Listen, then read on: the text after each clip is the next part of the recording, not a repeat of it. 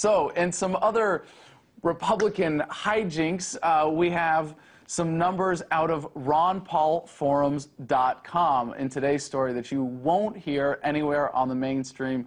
The reports for fundraising for the Republican presidential candidates came out just a couple weeks ago, and our good friends at RonPaulForums.com have been crunching the numbers. Here we have total contributions by active duty military personnel by the candidate. Herman Cain, $6,223. Now remember, these numbers are coming from reports that may be, if anything, overstating these numbers at this point. But Mitt Romney, not even coming up to Cain there for active duty military contributions, $5,000. Michelle Bachmann, bit of a late start this round, okay, $2,550.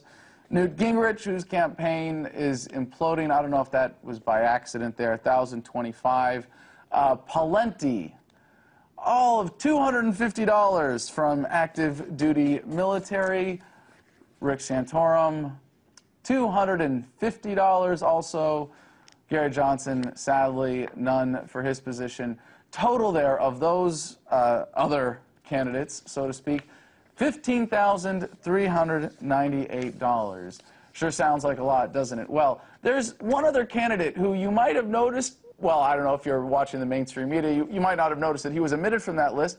Let's see, how much did Ron Paul get in this last quarter from active duty military? Oh my gosh, $36,739.79. No surprise, actually, that this was the case, far outstripping all other Republican presidential candidates put together, as was the case 4 years ago. But let's see, let's compare this to, who's the other guy running for president in 2012? Oh yeah, $28,833.99 for the president himself, including all the donations from the Marines, the Air Force, the Navy, the Army, whatever that other branch is, to the Commander-in-Chief.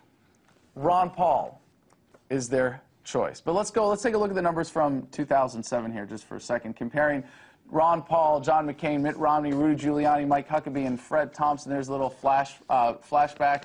Total from the entire campaign back 4 years ago. Again, Ron Paul, until the end of the primary season, Ron Paul had more campaign contributions from active duty service members than all other primary candidates put together, including Barack Obama back then. So here's the latest chart. 2011 military donations. We've got Ron Paul, Mitt Romney, Cain, and Bachmann there.